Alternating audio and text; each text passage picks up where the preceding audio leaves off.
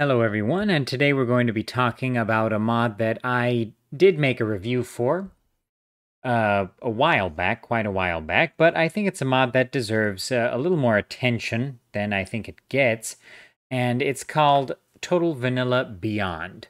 And this mod, like I say in the title here, is I think perhaps the best sort of vanilla style mod for Medieval 2 Total War. I always get comments of people asking about, what's the best vanilla style mod, and I think I like Total Vanilla Beyond. So you've got a ton of new factions, as well as, making a lot of emergent factions playable, right? So you've got the Mongols playable from the start, the Aztecs, the Apache,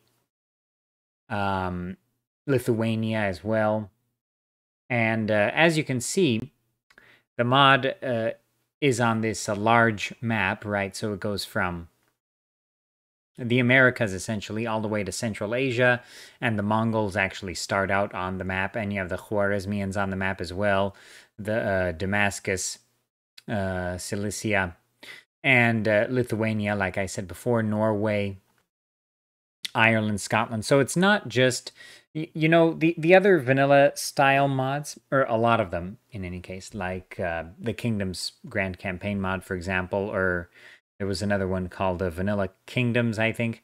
Those mods, they're fine, but they just kind of add, what the factions from the Kingdoms expansion into the Grand Campaign. And I mean, that's fine. But I prefer something a little bit different. And this mod mixes it up quite nicely. So you have, there are some factions that were in Kingdoms, right, that have been added here. But there are a bunch of new factions here, like Damascus, for example, and the Abbasids, right, and the Khwarezmians. So let us quickly jump in here. Let's jump in as Lithuania, because everyone always asks me about Lithuania. All right, so of course, at the start date, 1080, Lithuania is still a pagan kingdom, and I believe here it is also pagan. Yeah, so you can build altars, right? So of course, Lithuania wasn't exactly a united kingdom like this in the 11th century, or we're not exactly sure, right? There were several different states in this region. But yeah, so you can see everything is pretty much as you would expect here. And let us quickly take a look at the map here. Now, one of the other reasons I like this mod is the map is really nice. I really like this map. It's a unique map. It adds quite a bit more than a lot of other mods for Medieval 2 do. It goes a little further into Central Asia than other mods, and it has the Americas actually visible from the start, right? So that is another pretty big thing, and Iceland is here as well. So, and of course, you can play as the Aztecs and the Apache, right, from the start of the game, and actually the ocean is navigable from the start. So, vanilla Medieval 2, like I say, it's not the most for me it has a lot of historical concessions, right? For the sake of gameplay or something. But I don't if they were going for that approach, I don't think they quite went far enough to make the gameplay unique for Medieval 2. This mod does that, right? So this mod takes everything much further. So you can actually get on a ship and take Chichen Itza in the 11th century. And why not? In a vanilla style mod, why not do that? Why not, indeed? So, of course, there are still a lot of the vanilla things that bother me, like Milan controlling Genoa in the 11th century. There are a couple of changes that I like Portugal does not control Navarre, so that's something nice.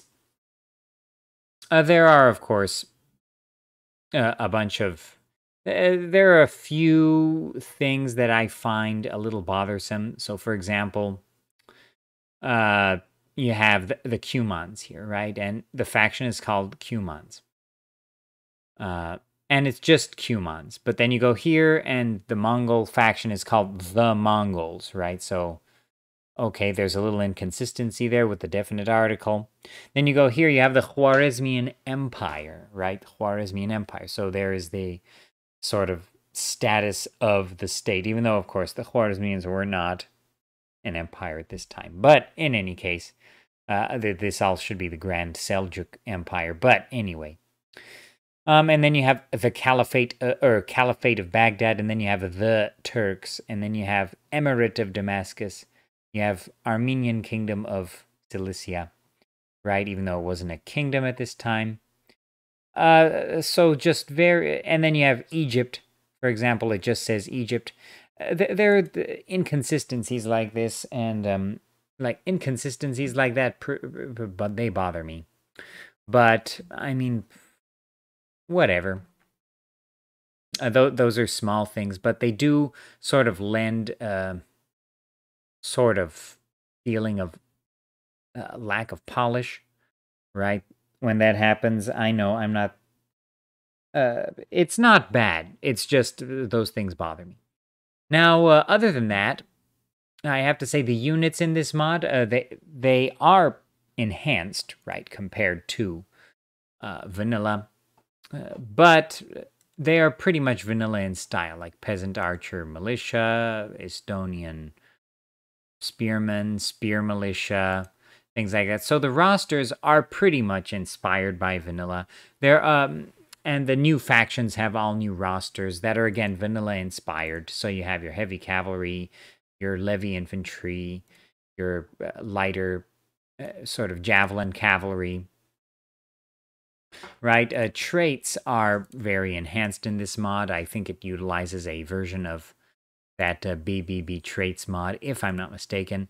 But other than that, yeah, that's pretty much everything I have to say about this mod. It is definitely not the most historically accurate mod, but again, if you're looking for a vanilla-style mod, then you're not looking for a mod that's, 100% devoted to historical accuracy, right? And this mod, I think it does. I think it's when you look at the name of the mod, Vanilla Beyond, I think that's exactly what it does. It goes beyond vanilla, and it makes the vanilla. If you wanted to go for a game with that vanilla style, I think this game takes it to that point where it's a lot more fun. It's very cool.